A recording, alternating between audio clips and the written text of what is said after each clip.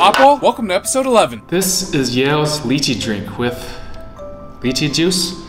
I don't know if you guys ever had it, but I had the soy milk version growing up, and I'd always get it at restaurants. My mom would be like, no, don't get that, blah, blah, blah. And I'd drink it and make my gum itch, but I'd still really like it. I'd get it every time, so let's try this. It's pretty good. Water, cane sugar, lychee juice. So I guess it does have some real lychee juice in it, so let's see if it pops well.